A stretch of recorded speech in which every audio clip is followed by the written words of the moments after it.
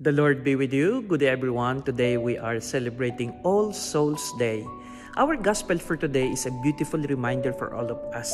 The reason why we commemorate our dead brethren. When Jesus said, the will of the Father is that no one among those who have been entrusted to Him will be lost.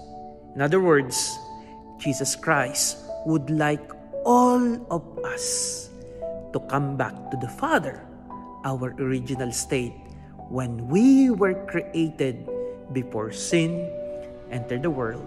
And today we commemorate our beloved brethren who have gone ahead of us because we believe that they have not died.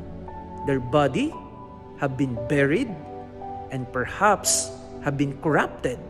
However, the soul remains to exist. And on the last day, on the judgment day, when the Son of Man will come again, He will resurrect everyone and will make those who have been faithful to Him through the mercy of God to join the kingdom of the Father. Some people didn't realize this. Cemetery is a peaceful place. This is the resting place, a holy ground that we must all respect.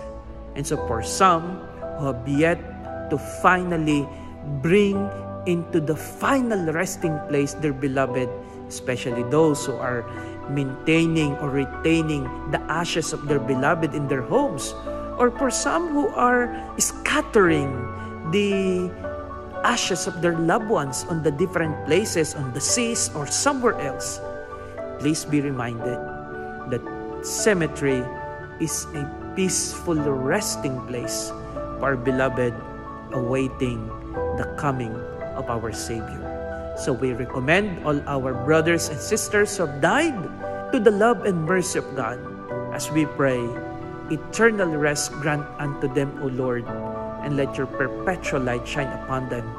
May they rest in peace.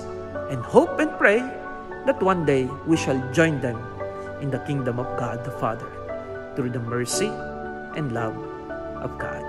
God bless you all, and may we continue to pray for one another.